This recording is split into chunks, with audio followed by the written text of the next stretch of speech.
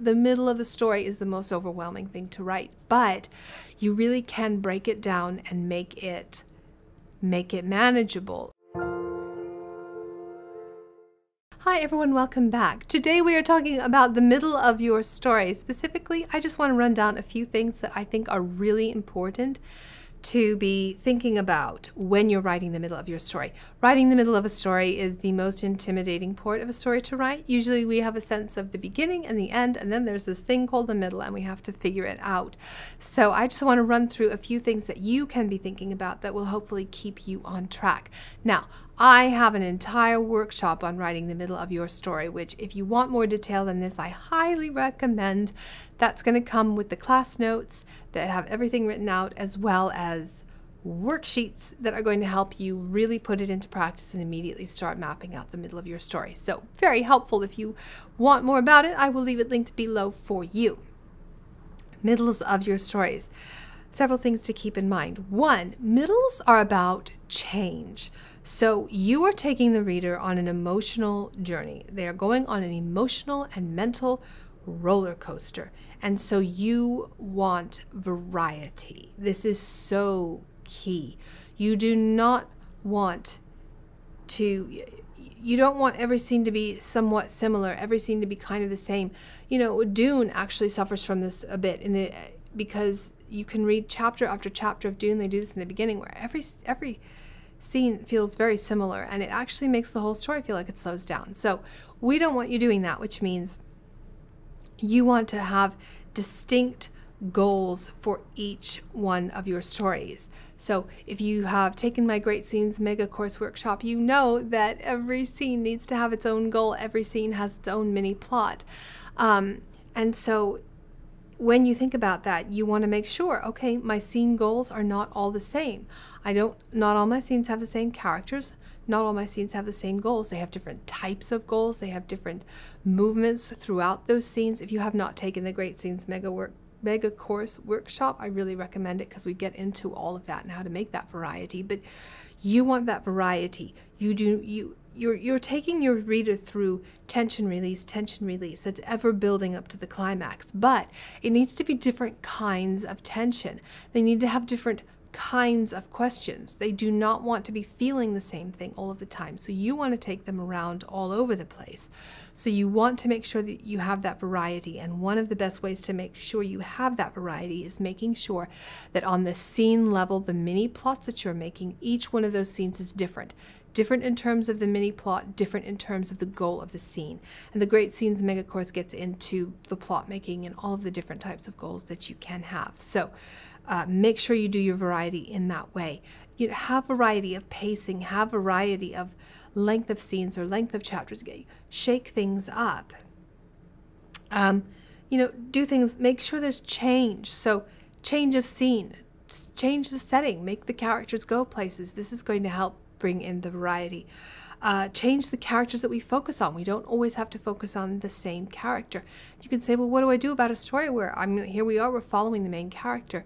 You think of like a Harry Potter book, we're always with Harry. We don't ever leave Harry, that's true. But Harry isn't always around the same people, and he isn't always doing the same thing, and he isn't always facing the same challenges. All of those things get shaken up. So you want to make sure that you are giving that variety to the character, even if we're following the same protagonist all of the time. Type and intensity of conflict. This is an important thing to change. You do not always want your readers totally tense like this. You don't always want them relaxed. You want a variety of how tense they are and what they're tense about and the kind of tension that is. So there are a lot of ways to make variety. And I know this sounds overwhelming. The middle of the story is the most overwhelming thing to write, but you really can break it down and make it manageable. Again, I get into this in the Great Scenes Mega Course, how you can break things down and make it manageable to get through. And we definitely get into this in this workshop, in the Scene Middles workshop. If you're having trouble with all of these ideas and how do I break them down into something manageable, this workshop will help you a lot with that. So I definitely recommend it. Another thing that is great to do in the middle of your scene is introduce some of your minor characters. You do not have to introduce all your characters right away. Characters come and go, and so your minor characters can as well.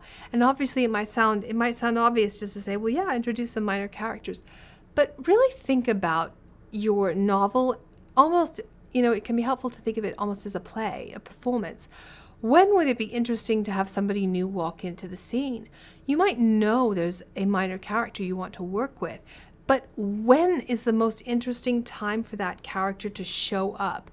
And what is the most interesting situation in which to make that character show up?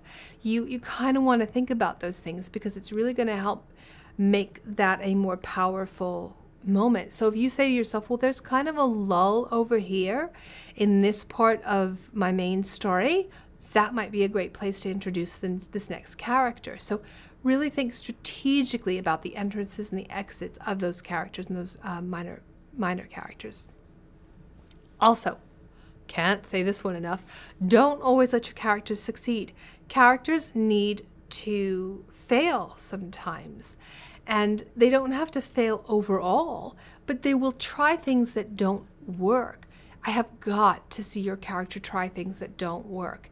If I don't, I'm going to be bored, because I'm going to know that whatever they do works. So why read? I need to see them make mistakes. Those can be internal mistakes where they have to grow internally as a person, but they can also be mistakes that they're making out in the world that didn't work. Like, oh, I needed to climb that mountain and I tried this way and it didn't work. So external and internal growth, I need to be seeing. Growth happens when we hit roadblocks and make mistakes. Which brings me to my last point, which is show plans and then show what really happens and what gets in the way of those plans. So that's one of the ways that you make suspense. You don't necessarily, there are different kinds of suspense. There's the what's going to happen next suspense. But you can give me signs of things that make me go, is this going to work? That's a different question than what's going to happen next.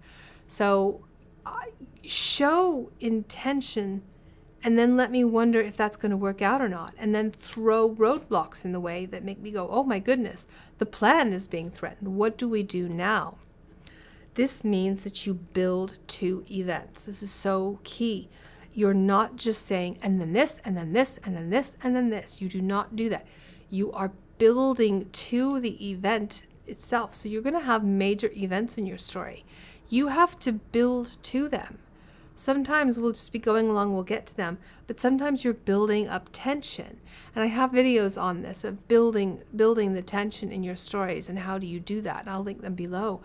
But make the reader sometimes just be like, oh my goodness, surprise, that happened. But make them other times go, okay, this is the plan. Is it going to work? And give them that variety. Show intentionality on the character's part, and then show what gets in the way of it. These are all things that are so important.